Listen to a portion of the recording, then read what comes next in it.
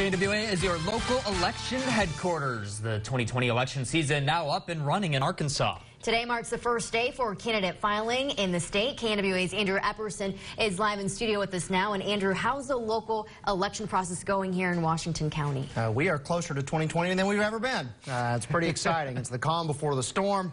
We've already been following what's going on leading into 2020, but after today, things are really going to start ramping up. One Washington County JP is running for another term and says the filing process never loses its luster. I've paid more before. Justice of the Peace, Eva Madison, is writing a check. $50 this year. It's usually been, I could probably look back and tell you. She's here on first filing day, running for her 6th term in the 2020 election. The very first time I filed, I had a little baby with me, and he's off at school now. He's about to turn 10 years old. So I kind of wish he could come with me, but he gets to do plenty of stuff related to quorum court.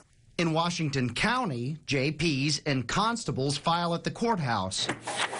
Okay. State offices file down in Little Rock. A lot of people are used to seeing every 2 years that county judge on the ballot, but they won't see that this year. Jennifer Price is the director of elections for Washington County, and she says this cycle is different than past years.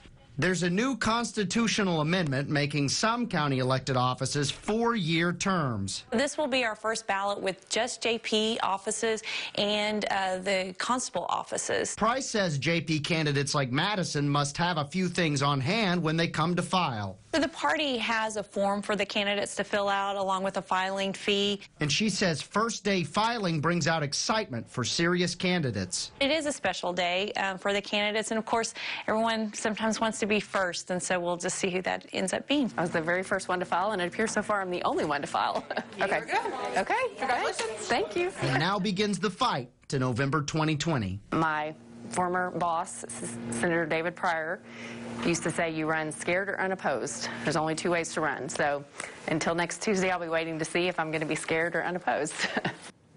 Filing continues until next Tuesday, so candidates can submit their paperwork until then.